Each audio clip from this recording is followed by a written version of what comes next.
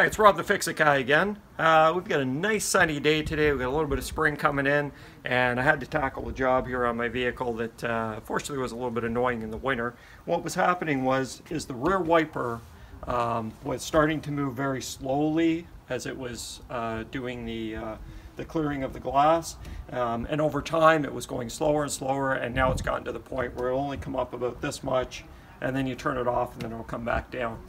Did a little bit of research, found out that in fact it's the shaft inside that connects the wiper to the motor. Apparently corrosion gets created inside that shaft, and then it doesn't spin very well. So what we're going to do is we're going to take this apart. I'm going to show you how to do that. I didn't see any videos on YouTube exactly for this particular vehicle. This is a Buick Rainier, very similar to the Trailblazer, Chevy Trailblazer, also the GMC Envoy.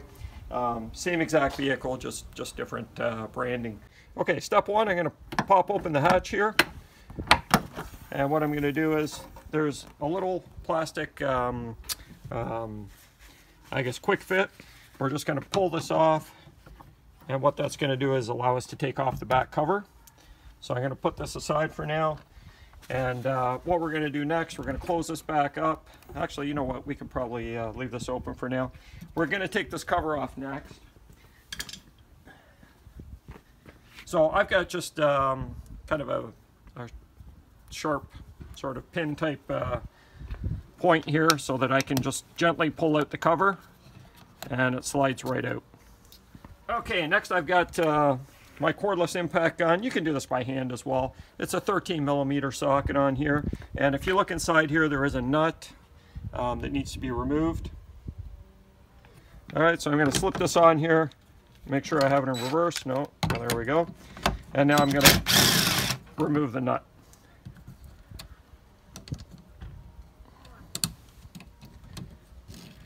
There we go, we've got the nut out. So what you may have to use, most likely, if you haven't had this wiper arm off ever or in a very long time, you may have to use a puller.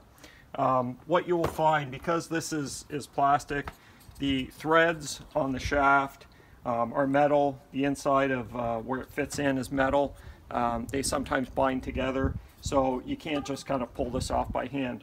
If you put too much pressure, you're going to find the metal flexing back here, so it looks like you're putting too much pressure. Hey, it's possible on your vehicle. Maybe if you're in a southern climate, maybe this will come off easier. But if you're not, you're going to have to use one of these. I had to attach a little metal tip on mine because mine has a point on it, which isn't very good for pushing up against the bolt. So what I did was I just taped this on. Then I put this in here, just quickly to show you. Make sure your arms here are on the back. You then start tightening this. Initially, just to get it snug, you can do it by hand, and then once you, now in this case, because I've already pre-done it, you can see it already popped off, but normally you would have to use a wrench here or a socket to get that off. So now we've got this off. You can remove this as well, so that you got the wiper completely out of the way. This is the hose for the wiper spray. We're gonna slide this off. I don't know how easily this is gonna come off. We're gonna see. Doesn't look to be cooperating too much. There we go. Okay, so we got the wiper completely off. Now what we're going to do, we're going to pop this open, and we're going to lift off this panel. This panel has no screws at all in it, other than that one plastic plug I showed you earlier. So basically you just pop it off from the sides here, and get a little grip in there, and you'll see it'll start to pop off. Very similar to door panels, same idea. Door panels usually do have a couple screws. This one has none at all. And then you just pop this off. Alright. So if you have a look over here, I'm going to show you where the motor is. Alright, so that's the motor for your wiper. I can see two bolts that hold that on. And possibly we may, I don't think we have to remove the bracket, but we'll see how it goes. So we're going to go back to the outside now.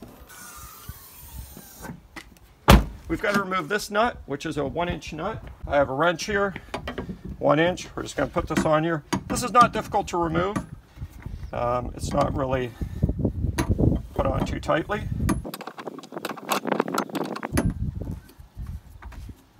There we go. So we've got that. That's actually, it's made out of plastic.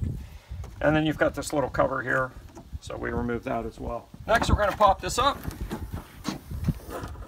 and we're going to remove our 2 bolts here, which I think that's all we need to remove the motor. We'll see once we start.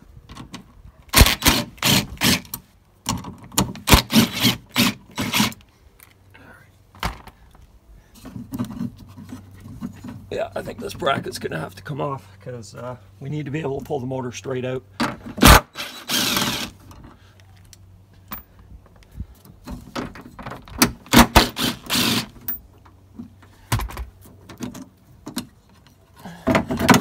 There we go.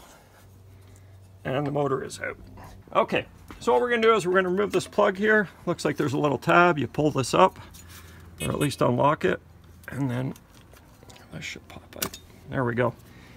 So here's your motor for your rear wiper. As I said earlier, normally this will not require replacing unless it's not working at all. So what we need to do here is this shaft's going to have to be removed from the unit.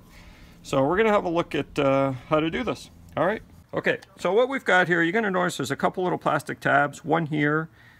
This seems to be the main one. So if you pull this one back and you gently pull straight up, you're going to see that circuit board comes right off. Okay, so be gentle with it, because if you ruin this, you're probably looking at buying a new motor. Now we're able to get the last screw out, and then this will hopefully give us access to the shaft. All right, so what I've done now is I've bent this back just a little bit, because what I need to do now is put a nut on here and bang the shaft out of the housing. So I'm going to do that now.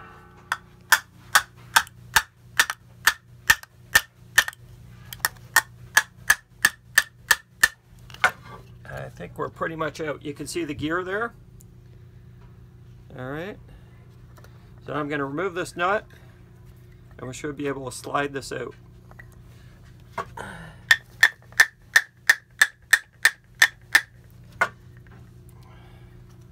That is like seriously seized. Okay, so I'm going to continue doing this with my punch and get this out.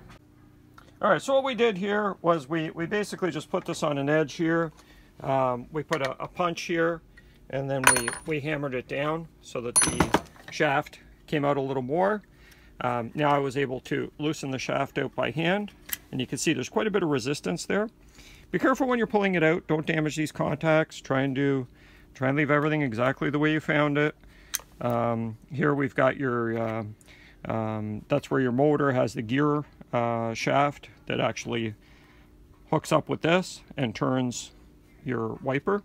So just try and leave everything intact. Don't mess with anything. Now the reason this is not turning properly is here, and I can feel it, there's a little bit of corrosion here.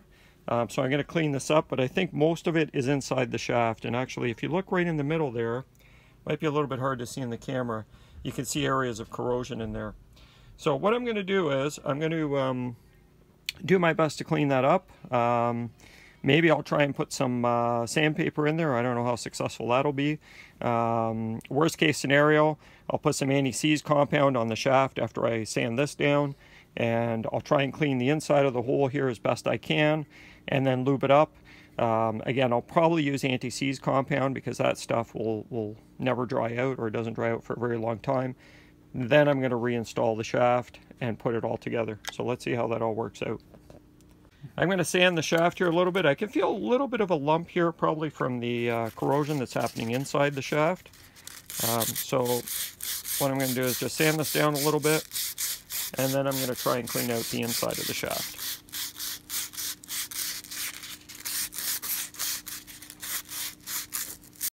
So I've sanded the shaft here. It's pretty smooth now. Used a little bit of I don't know what grit, medium grit sandpaper. Okay, that's what it looks like. And then what I did was I got a screwdriver that was just slightly smaller than the inside of the shaft, and I've taped on one end. And now what I did was I've slipped this in, and you can see it just barely goes in. And then what I did was I sanded this. So you can do this two ways. You can either turn it, right, and turn it so that in the way that the sandpaper does not get removed off the shaft, or off the screwdriver, I should say. So you can spin that around. You can also go up and down and press it a little bit up against the side, which will clean up the inside of the shaft. Once you're done that, then what you can do, and again, like I said, you can turn it a bit, you can go up and down. Once you've done that, then you can put it in the other side and do the same thing there. The shaft's not that long, so if you do half and half, you're going to be fine. Let me just tighten this up a little bit here. If the sandpaper gets a little bit loose, you'll find it hard to get in there. So I've just tightened it up a little bit, and now I'm able to get it in again. So now what I'm going to do, sand this back and forth, same thing. I'm going to spin it a few times. Okay.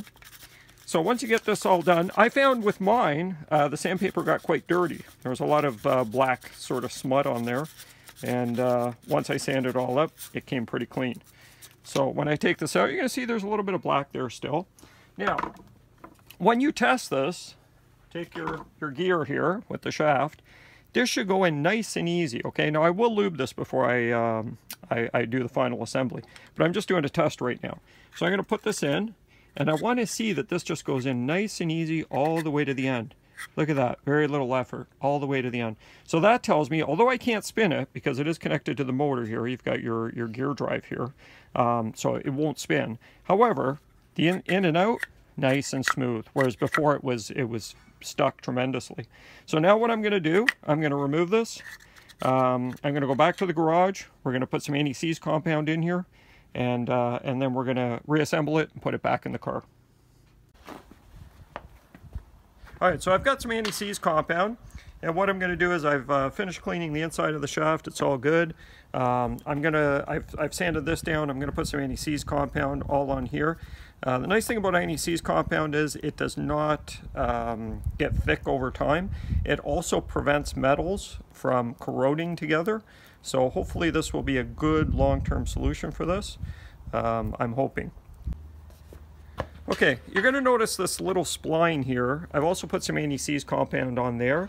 So that spline actually is going to, it's the rear wiper that's going to come on this, or fit into that. And that usually seizes onto the wiper. So hopefully that'll prevent that in the future as well.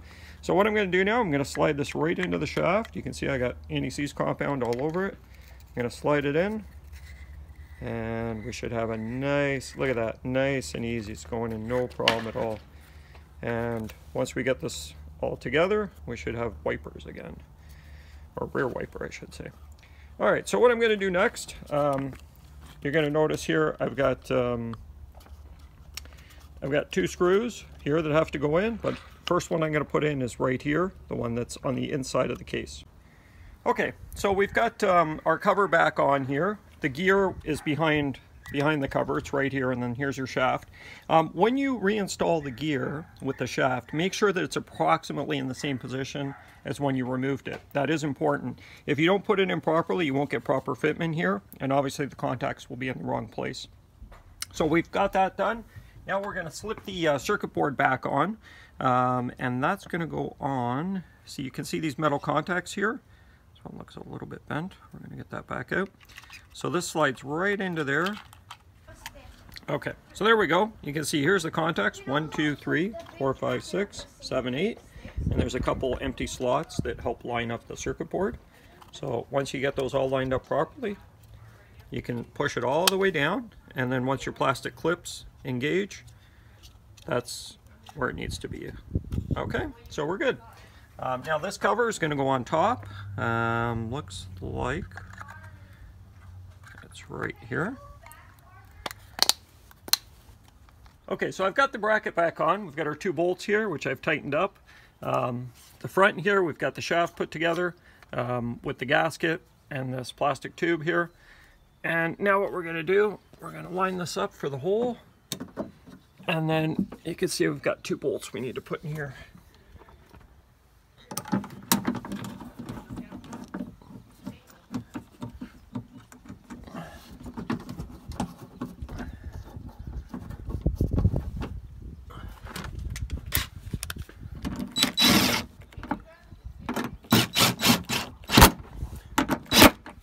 All right, now we're ready to try it. All fixed.